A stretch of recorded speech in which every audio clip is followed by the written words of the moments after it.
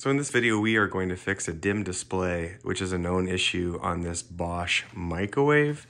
And it is, again, a fully working microwave except for the LED clock and the rest of the control board you just simply can't see. And this is due to capacitor issues on the control board, which we will fix today. Okay, in this first step, we unplugged and shut the circuit breaker off to the microwave. So there's no power on anything. Always double check. Nothing there. And the first thing we did is took out 1 screw, 2 screw, and then begin to pull this out slightly. And this is going to be the control fascia that essentially we need to get off with a series of screws that we're going to do now, and then I'll highlight which ones that we take off.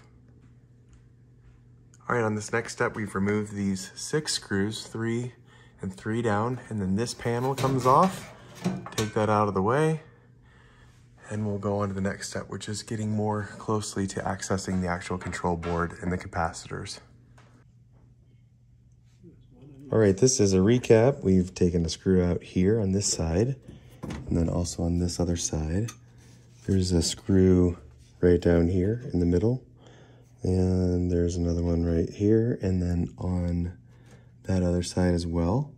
And then what you'll notice as best practice is I mark these plugs, so 1 to 1, 2 to 2, 3 to 3, 4 to 4, 5 to 5, etc. And that should be all the screws that you need. If this isn't wobbling or loose yet, you'll notice that you're probably missing a screw, so look around. And then take very, very, very detailed photos and or video of how everything is plugged in. You'll have a plug in here, I have a plug in here. These plugins that we just went through there, another one right here, and then a larger plug-in right here. So next step will be detaching all of these plugs and cables and then removing this 8-inch tall faceplate and control board. In order to get these plugs off, you can see how they come off. They come straight off. You just got to be gentle and wiggle them one at a time. Don't be aggressive, take your time. They pull straight up and out.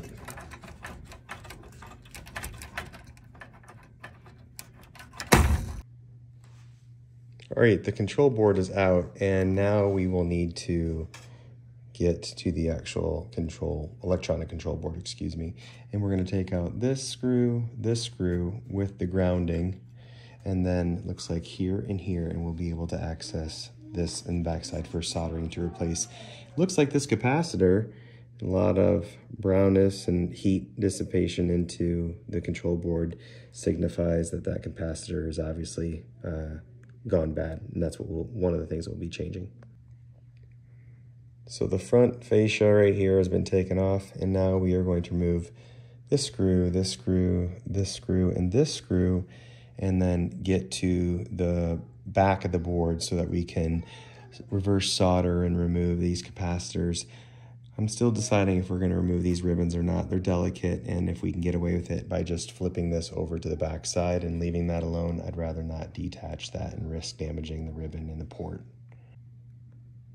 One more important note before you begin soldering on the 470 and the 220 is the stripe here, in this case the gray, and over here, that pin is the negative side. You need to make absolutely sure that when you put your new capacitor in, that the negative pin goes into the previous negative pin and the positive goes into the positive pin hole.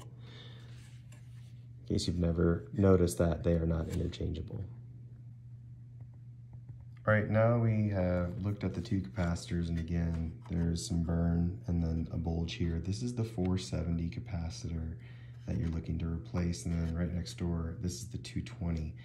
And you're going to be moving that up to the 25 volt. The parts will be in the description for both of these. So again, 470 and then the 220. So go about replacing those, and we will be reinstalling everything to test.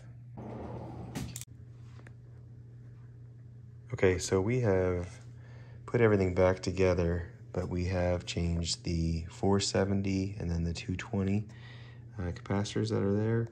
You'll notice that gets a little snug when you go up there, so just be aware of that. Again, make sure your ground is back in, and then now we will put this back in and do a full test. One more note, just to double check your capacitors, that the stripe is facing the correct way. This is the negative. That's the way that it was originally done on the capacitor, and then same thing over there. So that is accurate. If it's not, you do want to have that be correct. All right, everything is hooked back up. We did not screw the screws in yet, but just for testing purposes. Control board is back on, and you will see that is obviously noticeably brighter and like new. One thing you do want to do is you want to go into settings and select settings 1 through 6. You actually want to go to 2, and this is brightness, and it is on 3 high. If you do want to change it, you can always go and toggle by hitting the amount button. I think it is, yep, and then 2, and then 1 is low. We want 3, and then to select that, it's start and enter. And we are back there. If you did everything right, you'll have a new bright board. Thanks for watching. Hopefully this is helpful, and all the parts that we ordered will be in the description. Thanks for watching. Give it a thumbs up if this is helpful.